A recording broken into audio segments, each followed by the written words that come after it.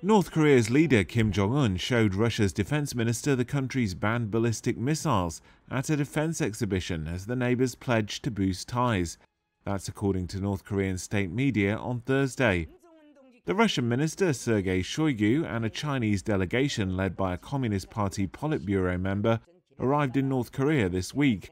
They're visiting for the 70th anniversary of the end of the Korean War, celebrated in North Korea as Victory Day.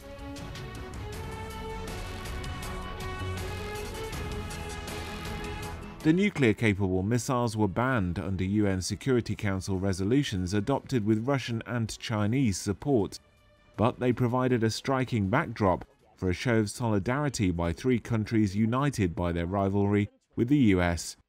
Shoigu is making the first visit by a Russian defense minister to North Korea since the fall of the Soviet Union. For North Korea, the arrival of the delegations marks its first major opening up to the world since the COVID-19 pandemic. North Korean media reported that Shoigu gave Kim a letter from Russian President Vladimir Putin. Kim said the visit had deepened what he called the strategic and traditional relations between North Korea and Russia.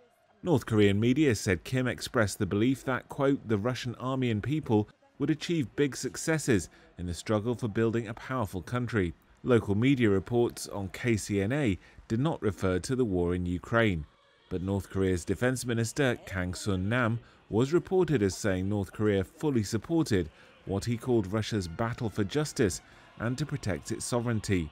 North Korean media said Kim also met Chinese Communist Party Politburo member Lee Hong-jeon for talks and was handed a letter from Chinese President Xi Jinping.